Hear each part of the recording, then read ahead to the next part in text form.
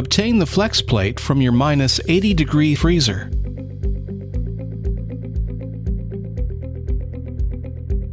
While keeping your plate in the freezer, select the number of segments you would like to use for your experiment by scoring the heat seal with a razor blade.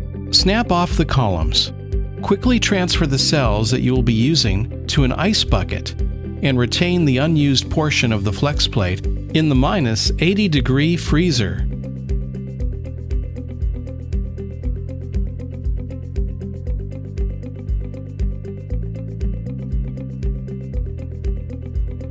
Keeping the cells on ice, carefully remove the seal and add DNA to the cells.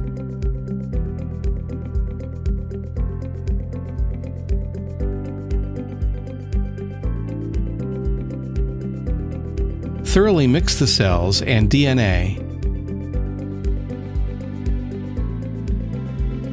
and then apply the supplied adhesive foil seal cut to fit the number of strips.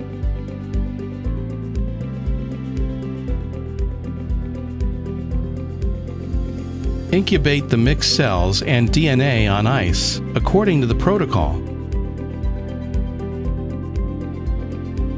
Perform the heat shock steps as directed in the protocol, using your preferred heat shock method. After the recovery on ice, move the cells to your benchtop and carefully remove the adhesive seal.